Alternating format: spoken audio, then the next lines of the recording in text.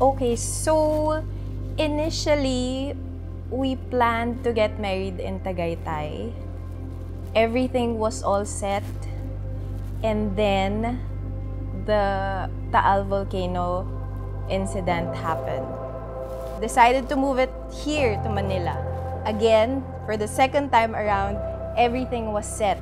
3 weeks, I think 3 weeks before the wedding, enhanced community quarantine happened. So there was no way of us to push through with the second planned wedding again.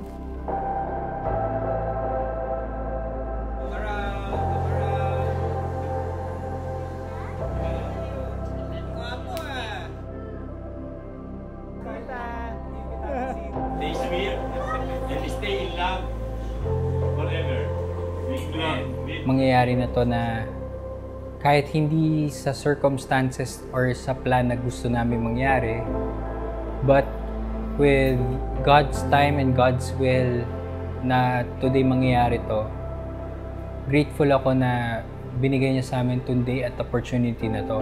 Mask for safety.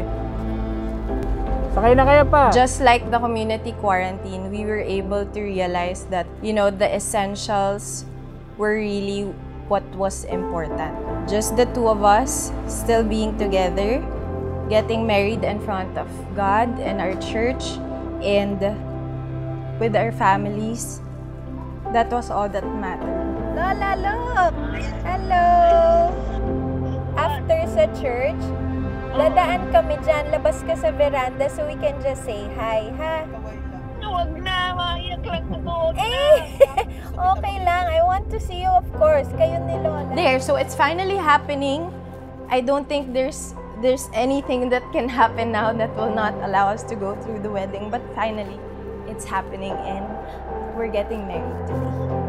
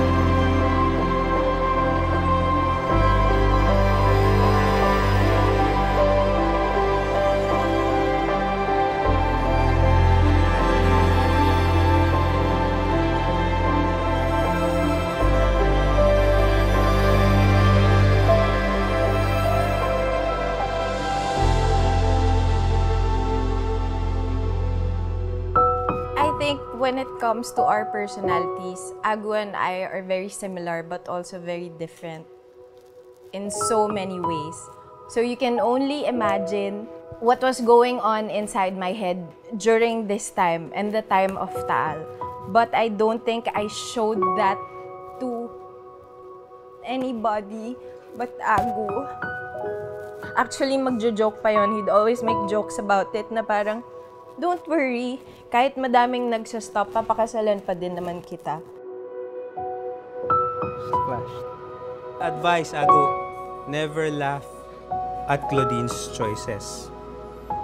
Because you, my friend, are one of the choices. Let's toast to Ago and Claudine. Cheers! Cheers! Cheers! Cheers! It's the kind of love that, like, you have for your family. That no matter what happens, no matter what you do, your family's still gonna be there and they're still gonna love you. And I think that is the kind of love that I have for Ago. I do hope that you will cherish this very special moment. It might not be that wedding that you have been dreaming.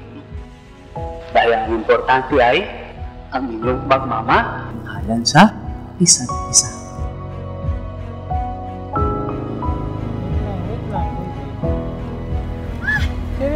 congratulate. Thank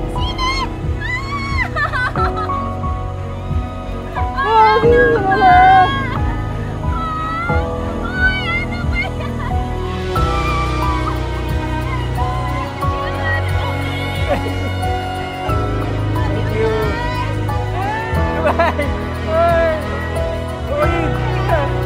Wala, nakabarong ka talaga. Kaya mo pala kinuha, ha? Thank you guys, sobra. Thank you, sir. Bye. Sabi ko na lang. Thank you. Well, thank you. King.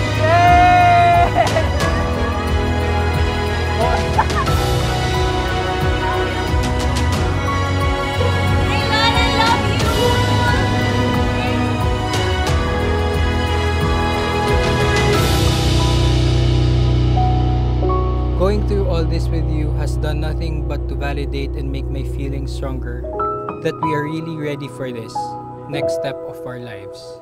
And I want you to always remember that on the day we got married, as the world stood still, my love for you is only stronger and more resilient. I love you.